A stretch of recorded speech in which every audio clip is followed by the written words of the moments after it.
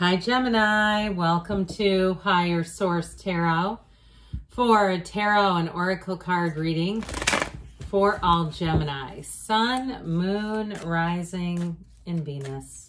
We'll start off here with a Moonology Manifestation Oracle card followed up by the Tarot. You have the new moon in Capricorn. Step up and lead, okay? So there may be something pertaining to money and career. I get it that way first, but there also too in terms of love, but I get it more with money. Step up and lead. All right.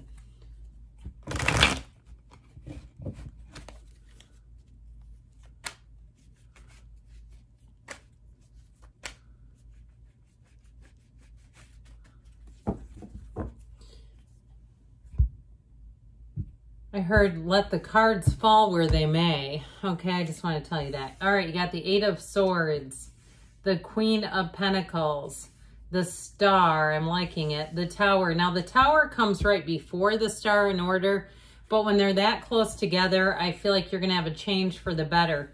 The Five of Pentacles, the Seven of Swords, the Lovers, and the Ace of Swords. Well, I feel like you're going to get information. Either somebody gets caught in a lie, and I feel like it sets you free, okay? If there's information that's going to come out, and you know what we have on the bottom? I don't usually take that bottom card unless it's you and your own energy, which already came out in the Lovers. But I feel like it's this. Justice will be served. The tables are going to be turned on somebody big time. I heard the lights are going to go out, and so it's like one of these deals. I feel like somebody here, information is going to come out, and it's going to blow the roof off of things. If it's an interpersonal relationship situation, if it's an ex, you're going to watch some things happen in their life that I feel like you're going to be glad to be a spectator and not a participant in. If you lost a job, I just feel like if somebody, there's some dishonesty around you. There's no doubt about it. You have somebody here, it feels very disempowering to me. Somebody who plays fast and loose with the truth, and it's like you're having to watch this and take the high road. And I feel like you're finally going to be vindicated, where it will come out. And if there's been any doubt at all, any shred of doubt, or even if, it was interpersonal, not necessarily a job, and people doubted you, I feel like they may come forward with a perfunctory apology, but I just don't see you being interested. I think this is going to be a turning point for you, and an important one with that, at that. Now, I like this too, with Justice and the Lovers. If you went through a difficult time with the Star here too, you have the Red Robe of Desire, but I feel like these together, here's where your life moves forward. It's all going to be okay. That Star energy is the light at the end of the tunnel. It's an unwavering faith. And especially too, if you know the truth about something and you've kind of been sitting there waiting, like this just doesn't seem right. How is life happening like this? I feel like you're finally going to get the answers, and so is everyone else. Now, if it was a job situation too, I feel like you have a new offer that's for more money. And I also feel like, quite frankly, it's for less work too, okay? I feel like you're going to be surprised. I also feel like too, there's something about like people being underpaid. So if you do get a raise and you're kind of concerned, like how can they afford all this? It's because over time they've been underpaying people across the board, except for the people in charge. Of course, their salaries are commensurate with the others. But I do feel like with this, you're going to break free. I always loved the unclothed characters. Now, of course, these have those unfortunate bikinis drawn on them, but what they really represent is freedom. So I do feel like you're going to be in this place where things are going to move forward. Talk about a lack of freedom. This Eight of Swords, I just feel like you were very disempowered. It feels like a bit of a sitting duck. And so especially too, if you chose to take the high road where you just thought, I'm just not going to stoop to their level. I'm not going to trash talk anyone. I'm not going to go around and tell everyone the truth. And it was hard. Like you sat there and perhaps took some things and had people direct their comments towards you and negate you. I feel like you're finally breaking free of this energy, and in such a way that I just feel like you won't look back. And so this Eight of Swords, it's a lot of people involved is how it feels to me. A lot of people. And I just feel like people have their own theories about what was going on. And they may have created a lot of gossip as a result where they're theorizing and they're wrong and they're it's getting traction and gaining legs, having legs and taking off running. I feel like you're finally going to have the truth, as we said.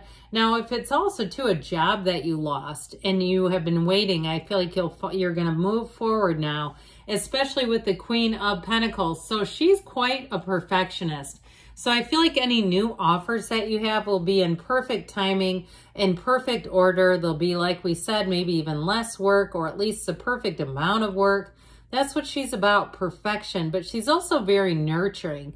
It's also a card, too, of being in nature. So I feel like somebody, if you've been having some quiet nature walks, meditative walks, doing yoga outside, or some other type of exercise outside, or even just sitting in the stillness, okay, and just knowing that that's exactly where you should be at that point in time, you're going to be finding the return from it.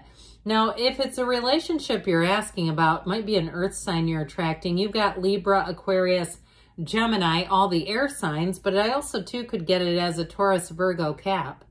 And so with this earthy energy, it brings in stability, balance, a perfect partnership. It's all here. So the energy of the star here, she's connected to source energy. So again, especially too with the Queen of Pentacles, I feel like they're saying it's a good time for you to be outside, to be connecting with nature, but know that this is a time for happiness, that there's more coming. You've got that unshakable faith, that unwavering faith, and you're tapped into the limitless flow of the universe. So I feel like with this, you trust your feelings, and the universe is what this is all about. If you've been having a hard time, things are about to get a whole lot better. This is also a card of companionship. So I do feel like if it was a love interest, if it was a breakup and they kind of got the better end of things, if they took part of your friend group and it seemed like you just became dead to the friend group and you're like, God, I thought we were friends. I guess not. I feel like you're reinventing yourself is what I just heard. The reinvention of your life in such a better way, in a way that's not so fragile. Because there's a feeling of fragility about whatever that was. And so when we get trapped and stuck, it's oftentimes because it's not on a firm foundation. It's on something that's shaky to begin with. And so you have a big release with the Tower. We might as well talk about these together because they are basically roommates. The Tower is a release of anything holding back. It's a change you maybe knew you needed to make but didn't make it because of, a lot of times, our logic talks us out of it. We talk ourselves into staying in situations where we feel trapped until the universe does for us what we won't do for ourselves. And so with this Tower moment, it's really saying if you make the change yourself, you'll feel more in control. But how the cards come out is like somebody else made changes and you were sort of standing there holding the aftermath of it. The Tower, of course, is a breakdown for a breakthrough. So I do feel like you finally have a resolution. And the Tower always ushers in more. It is the corporate raider of the deck.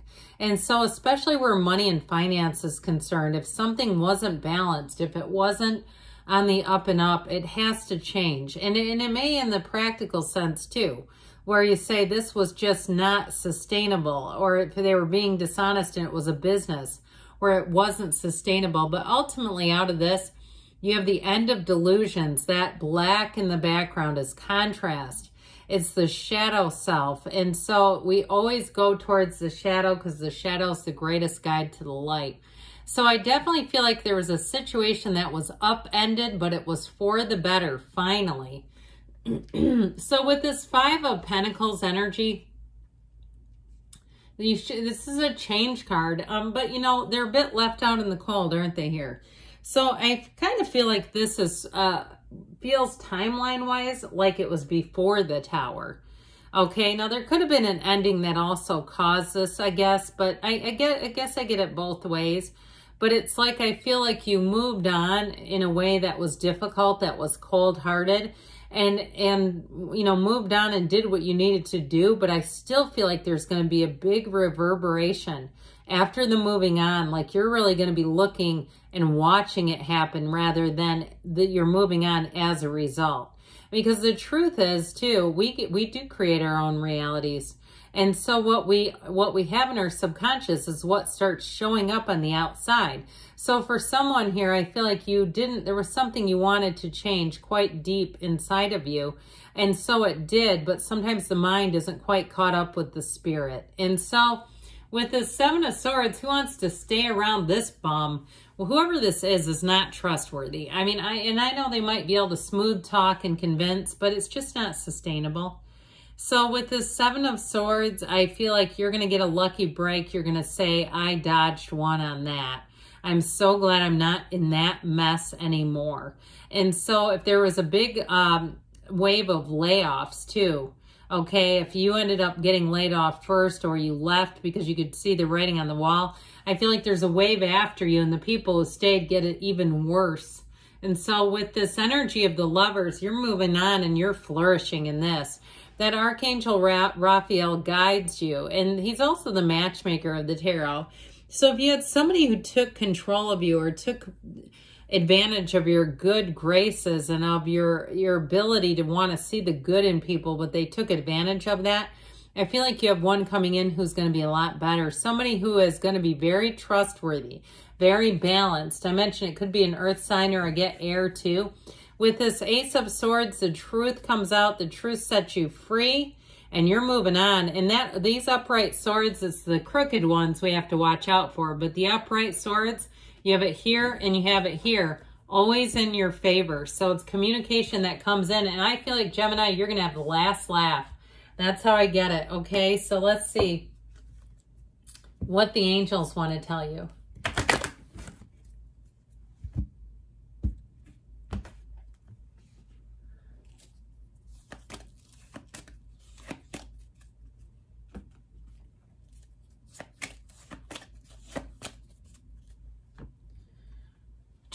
Trust that the universe always has your back. You've got the card of success, driven to success, and the situation will improve. I should say so. You've got perfect timing, and you've got a yes. Good things are on the way for you, Gemini. I love you, and I'll be back again soon.